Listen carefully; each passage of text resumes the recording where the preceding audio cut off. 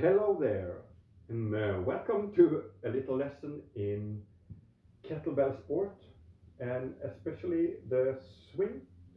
And this is for those that have never heard or know about kettlebell sport or the type of swing we use in sport, where the power comes from in the swing, and what is the purpose of doing a swing or doing the exercise. Because the key in training or sports or exercise is why do you do the exercise. And in sports, like in, for instance, like in swimming, they practice certain drills, like because it enhances their ability to swim or their strokes or whatever, and the same in running. And this is also the principle of kettlebell sport. For instance, the exercises in kettlebell sports, it's the kettlebell snatch, and then you have like the half snatch, but the movement upwards is the same, and then you have clean and jerk, and there you have like the clean part, which is much the same as the snatch part. And the basis of those are the swing. So the better you are at swinging a kettlebell, the better you are at doing the snatch or the clean in the clean and jerk part. So a sports type snatch looks like this, where you make the bell like fly up, fluid, and not like a pull. So you try to make the bell move as easy as possible, as light as possible. Looking like this. And the clean and jerk part of the kettlebell sport, the clean looks like this. So you try to like flow with the bell, make it come up in the rack position almost by itself. It's not like a pull where you try to use force, you just try to let the bell do the work for you. On the side it looks like this.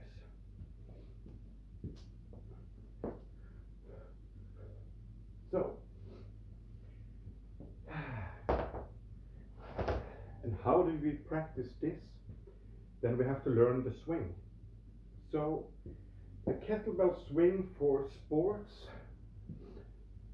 is not like this, which is probably what many see, where you drive with your hip and you stay almost upright like so, and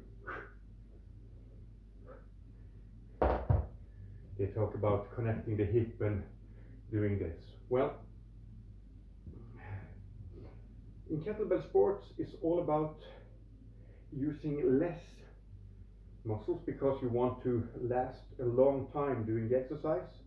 As in sports it's like 10 minutes, 30 minutes, even 60 minutes of continuous snatching without putting the bell down. So if you use too much force, you will not last the time. So the principle is to use as less force as possible, but still be able to move the weight. So how do we do that? And then the principle is a pendulum, not a hinge, or not like using the hips to thrust or to like move anything. We use a pendulum. And every person has like a body, and we have an arm. Everybody, but some of us have.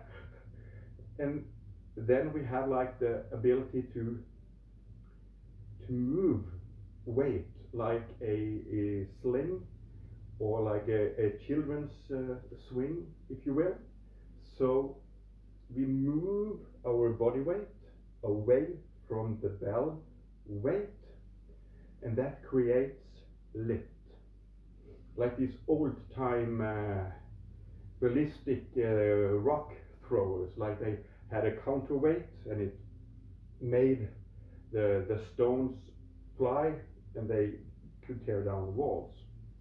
And that is the same principle. Like we use this movement here and a little bit, since we're lifting from one hand, from side to side.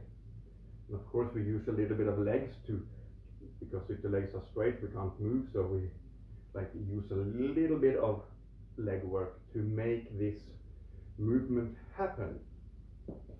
So it's the power do not come from the hip.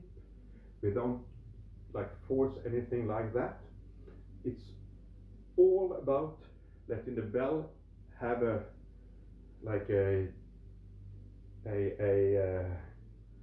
path, and you enhance that path so the bell comes up, and you let it go down, and you just like follow the bell, just guiding it, just giving it a little bit of speed each time, and you do it by moving the body weight. And that's why we practice the swing. The swing in itself is in kettlebell sports, it's all about trying to get a better rhythm, to get a better like pull, better catch, all these things, because it's the key to do the other work, the other exercises. So for instance, since the snatch is up here and you have the catch, I can practice like doing the same movement with the swing. And then it's all about moving my body weight away from the bell. So it's not like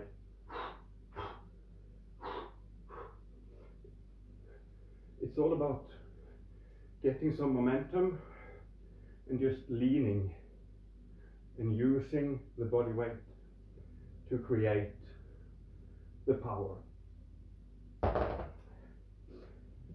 And believe you me, there is much more power in this way of doing it than using the hip. You might think that, oh, it's like big legs, big power, you can like really shoot up. But if you weigh 100 kilos and the bell is 24, and as you lean back with 100 kilos as a counterweight, that moves a lot of weight, and that is the key. So it's much more powerful than the hip way of moving the bell, and you save a tremendous lot of energy doing this swing. So key is to like learn how to shift your body weight from side to side or diagonal back to front. And many people just start like here, keeping the arm almost dead, and you kind of get a little feel for the movement, and then you get your shoulder into the movement, because as the bell comes up here, you don't want the bell to go further away, because the bell is supposed to go up. That is what you practice. So when you come like here, you get a little lift, and as the bell lifts, you don't want your arm to be out here, because the bell wants to go up, and if you have your shoulders out here, like stretched out, the bell has to go further away. So you make your body go backwards, and even your shoulder go backwards, so that the path of the bell moves naturally with you and you with the bell, and you come like this, and you don't need to have the bell like far away, and it goes up. And some say, but what about the shoulder? You need to have it tight and packed. No, because once you are here, the bell doesn't weigh anything. You have lifted it. There is no weight on the bell. But when it comes down, okay, as it's here, when the bell starts to lower itself, it's not heavy here. It's not heavy here, not here. It's only, actually it's not heavy down here also, because it's still moving. So what I do, I connect with the bell, and instead of getting all the, like with a, where you catch the weight like here, I catch the weight already here, and then I just like slide my shoulder back again, slowing it just a little, and moving my shoulder to slow it just a little, and then I guide the bell, so it's never heavy. Therefore it's nothing like this, it's nothing really pulling, it's just a smooth ride with the bell, a smooth exercise. And then you can, like I slow it down just a little bit.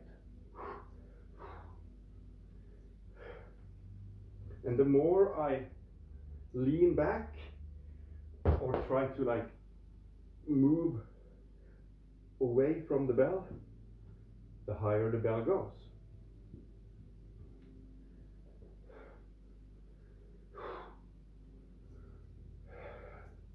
And then the swing connects with the snatch, because it's the, like I move my body the same way the whole time. So it's a swing, and you can even do clean the same movement. I'm just moving away, moving away. The same movement the whole time.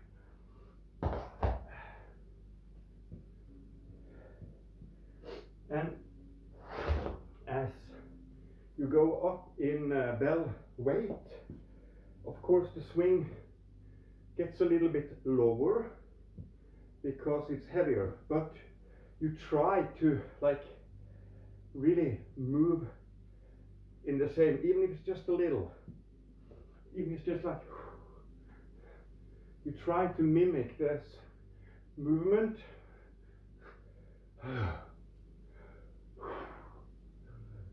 And here is the lift. And it's so soft, the landing, that it's never any pulling. It's just like, you just guide the bell and you guide it into place.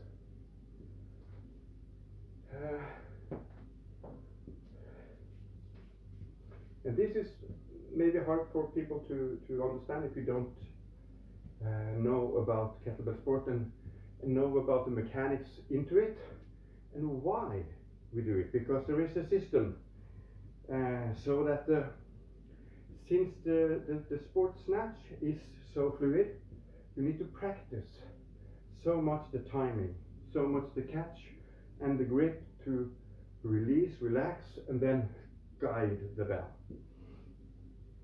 So with a heavier bell, it's like this, and it's snatch.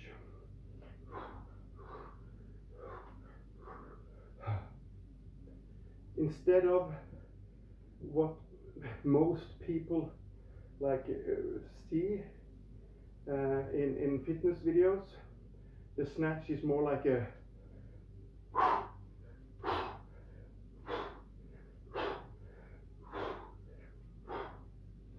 and you can even, when you think about it, when you start to think about it, why, if the point is to like move And this is 32 kilos. The point is to move 32 kilos. If you can move it in one hand 100 times, like flowing with the bell, it's a more powerful movement, or more power generating movement than the other way around, where you like spend a lot of energy and you only make maybe 20 or 30. So that is why we do it like this. So instead of swinging or it's just the bell is the same, and you just flow with the bell, and it becomes more like a dance where you move with the bell. And as you go heavier,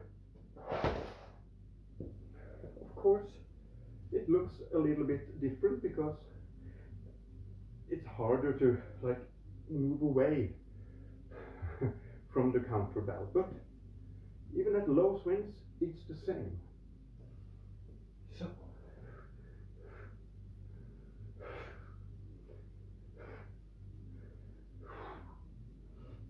and you see here, the power do not come from the hips. Power comes combined with the legs. We are standing up, of course, with that we pull away. It's like more like you lean back, you go like this, and the lean, and of course a little bit of pull, all these things.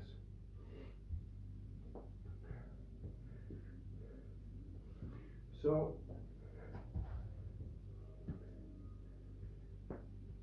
and we try to like keep our body weight always on the opposite side of the weight.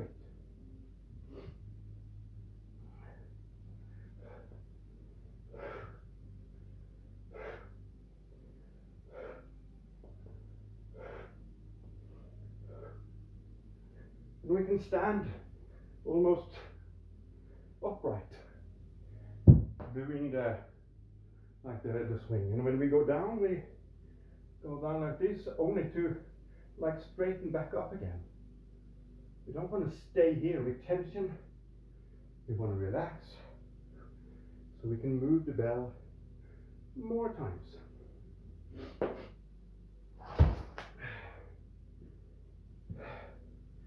And then I made a mistake of doing a video with some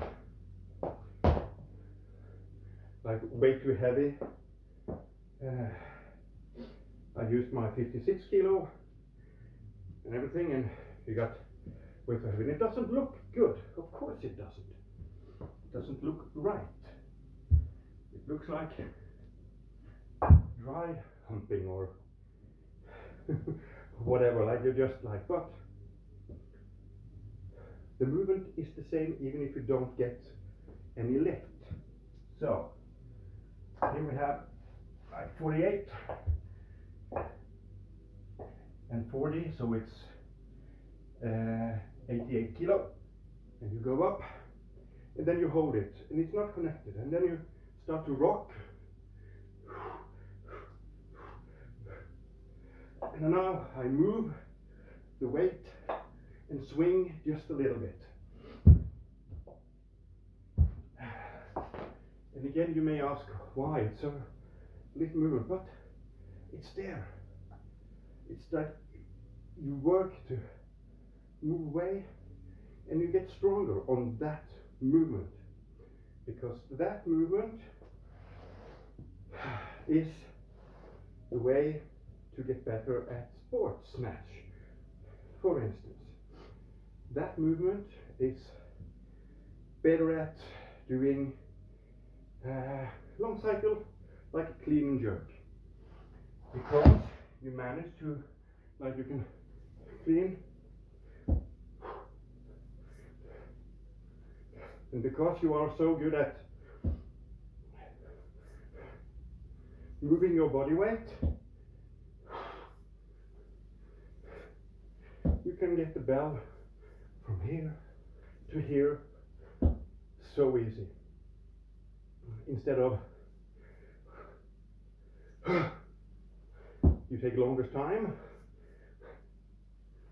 like this, and then you can just relax with the sports style. Same in snatch, you just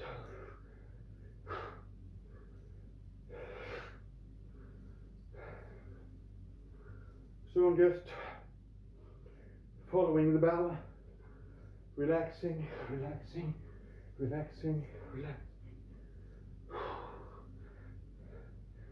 it's never heavy. Same with half snatch. You go up and you just. And I keep my body weight away from the bell. No hip thrust or no packed shoulders, no tightness, nothing like here to shoot. It's all about flowing, moving with the bell as the bell wants, because of the path it wants to go. So that is the sport way of doing it.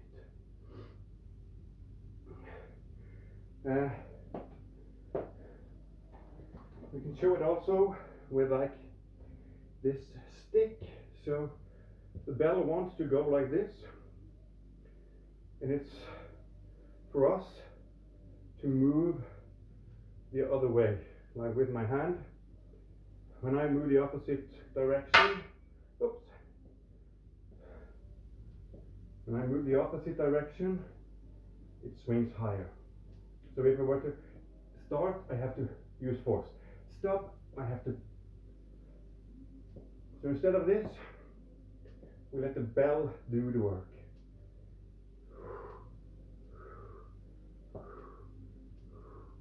That is the same principle of the sport swing snatch.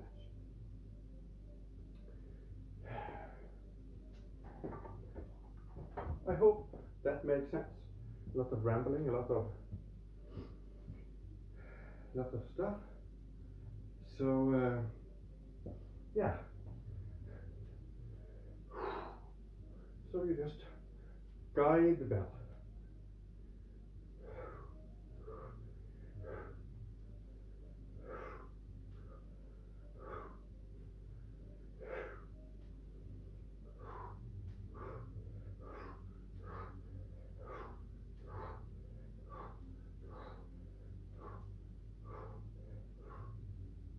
And you can do the same with like two arm. You're guiding.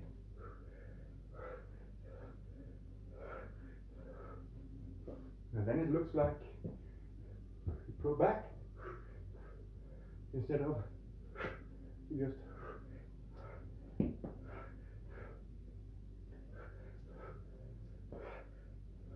you lean back.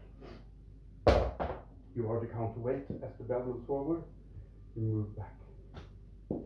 So, hope it makes sense. Cheers.